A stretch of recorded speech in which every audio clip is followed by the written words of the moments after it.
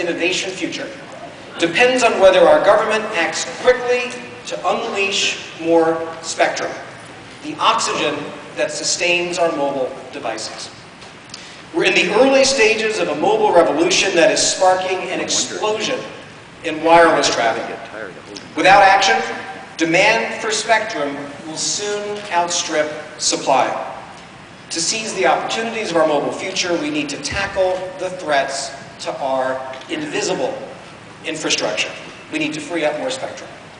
If we do, we can drive billions of dollars in new private investment, fueling world-leading innovations, creating millions of new jobs, and enabling endless new products and services that will help improve our economy and the lives of all Americans. If we don't tackle the spectrum crunch now, network congestion will grow and consumer frustration will grow with it. We'll put our country's economic competitiveness at risk and squander the opportunity to lead the world in mobile.